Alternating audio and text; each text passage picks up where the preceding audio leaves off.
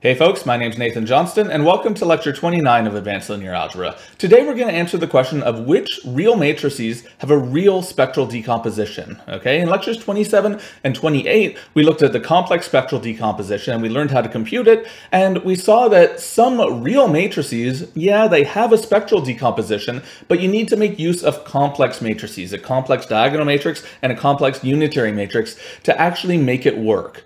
Okay, so we're going to see, well, in which situations can you avoid that extra technicality? When can you avoid using a complex unitary and a complex diagonal matrix in the spectral decomposition? Okay, in this first theorem, we're just going to start off with the answer here. Here it is. So suppose you've got some real matrix, right? You got some real matrix here. Well, then there's a real unitary matrix and a real diagonal matrix such that A equals UDU transpose if and only if A is symmetric. Okay, so this is the exact same as the complex spectral decomposition that we saw a couple lectures ago with a couple minor tweaks. So first off, U and D, they're real now instead of complex. We used to have U star over on the right here. Now it's just U transpose. Well, U star is U transpose because U is real now, okay? And then the final tweak is that this happens if and only if A is symmetric, okay? For the complex spectral decomposition, remember the condition was that A had to be normal. Now it's symmetric instead of normal, okay? So this tells us that there's a bit of a gap. If your matrix is real and symmetric, yeah, you can find a real spectral decomposition. But if your matrix is real and normal, right? Remember that means A transpose A equals AA transpose. Well, then those matrices, they still have a spectral decomposition, but not one that only makes use of real matrices. So that's the difference. Okay, so we're not going to prove this theorem here in this lecture, but I will try to give you a rough idea of why it's true.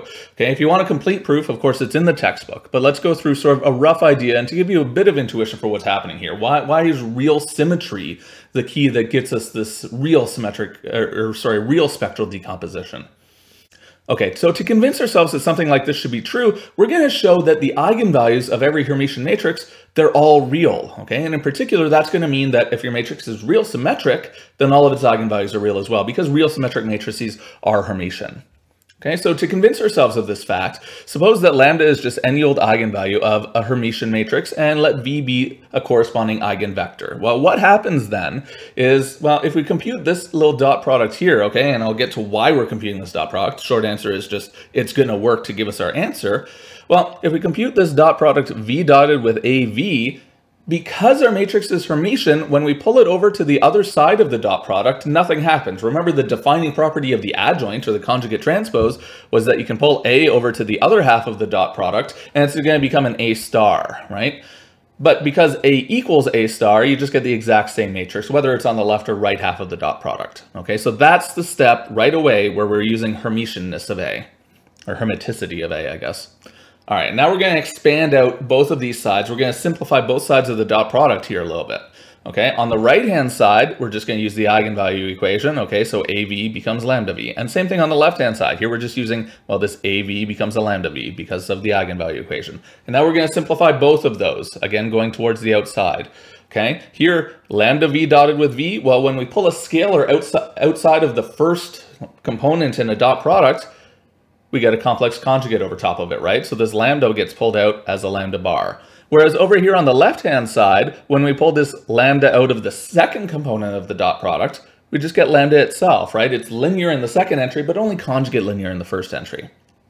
Okay, and now if we trace through what we've got here, we've got lambda times V dot V equals lambda bar times V dot V. And because V is an eigenvector, we know it's a non-zero vector. So we can divide both sides by V dot V. That's going to be a non-zero number, right? V dot V is a number and it's non-zero because it just equals the norm squared of a non-zero vector.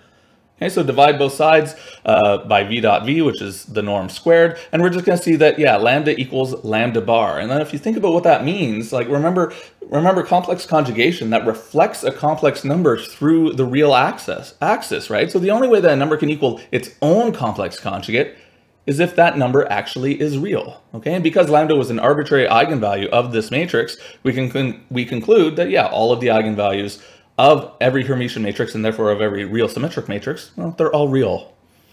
Okay, so that sort of tells us that the D piece in the spectral decomposition is going to be real, right? I mean, remember the way that you construct the diagonal piece, the D, is you throw the eigenvalues of the matrix A along that diagonal. There's still some extra work that has to be done to show that U can be chosen to be real as well, that's gone through in the textbook, okay? That's a more technical argument.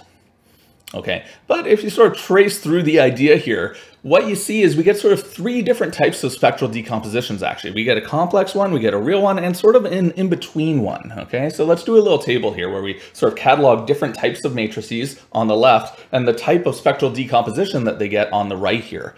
Okay, so the first type of matrix that we saw that was related to spectral decomposition, these were normal matrices, right? Matrices satisfying A star A equals AA star. And the type of decomposition, type of spectral decomposition that they get is just, well, it's a decomposition with D and U both having potentially complex entries.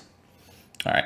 Now, the next one sort of suggested by what we did up above is if you consider Hermitian matrices, so matrices for which A star equals A, well, we just argued that the eigenvalues are real, so we can choose the D piece in the spectral decomposition to be real. So for these matrices, your spectral decomposition that you can get a D that has all real entries, and but you still might have a U that has complex entries. Okay, so that's for Hermitian matrices.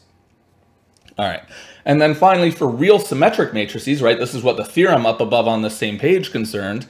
Okay, if you have a real symmetric matrix, then you can go one step farther. Now, not only do you have D being real, but you have the unitary matrix U being real as well. So you get a little bit further. You get an even more real spectral decomposition. Okay, and in each of these, it sort of tells you what types of numbers are the eigenvalues and eigenvectors. Okay, for normal matrices, well, you've just got complex eigenvalues and complex eigenvectors. For Hermitian matrices, you've got real eigenvalues, but potentially complex eigenvectors. And then finally, for real symmetric matrices, you have real eigenvalues, but also you can choose your eigenvectors to be real. Okay, so let's think about this geometrically. What does this tell us, the real spectral decomposition? Well, it says that we can think of real symmetric matrices in a very nice geometric way, right? If we go back up, what's the real spectral decomposition tell us? It tells us that every real symmetric matrix can be written as, you know, a product of three matrices. In other words, a composition of three linear transformations, right? And what does the first one do? Well, the first one is U transpose. That's a unitary matrix. We think of it as sort of just rotating or reflecting space. And then what's the next one do? It's D. It's a diagonal matrix. It just stretches along the coordinate axes. And then what's the third one do? It's just U. It's the inverse of U transpose. So this one, it just rotates or reflects back in the opposite way from what U transpose did. It sort of undoes the original reflection. Or original rotation. Okay, so if we sort of look at this geometrically, what it's doing is it's rotating space, and that's stretching along the coordinate axes, that's the D part in the middle, and then it's rotating back, that's the original U matrix at the start. Okay, so let's draw a picture here of what a symmetric matrix is doing to Rn. Okay, so if we just start off, here's my picture of, well, I can only really draw R2, so here's a picture of R2. Okay, and I've just highlighted the standard basis vectors E1 and E2 because I'm going to sort of focus on what happens to them, right? The columns of A determine what happened to these two vectors here. Okay, well, if I break it up into pieces, the first thing that's happening is U transpose or U star. Okay, and that's just a unitary matrix, so it's just rotating and or reflecting space. So it does something like this. I've just taken this space here, and I've just sort of rotated it counterclockwise by roughly 45 degrees to get this picture over here. Okay, so the first standard basis vector just got rotated, and then the second basis vector just got rotated, and then this sort of square grid over here just turned into a rotated square grid based on these two vectors here. Okay, so that's what U transpose or U star does. It does something like that. And then next, we stretch along the coordinate axes, right? We apply a diagonal matrix D, okay? So here I've drawn it with it sort of squishing in the X direction a little bit, sort of squeezing in the middle, and then stretching out along the Y axis, okay? So this sort of square grid got stretched into a parallelogram grid. Okay, so that's what D does. It does something like that, just stretches along the coordinate axes. And then finally, you apply the inverse of U star, just U itself. So this is, again, it's a rotation or reflection, just back in the opposite order. It undoes what U did. Okay, so this time now I'm rotating by roughly 45 degrees clockwise. So I just take this picture and rotate it back. Okay, so I can think of this as doing three separate linear transformations that each individually are sort of very easy to understand geometrically, or I can think of it as just, you know, it's just doing all of them at once. I can go straight from this original picture through A itself to this final picture over here. Same thing, but it's really nice being able to break down matrices into simpler matrices like this.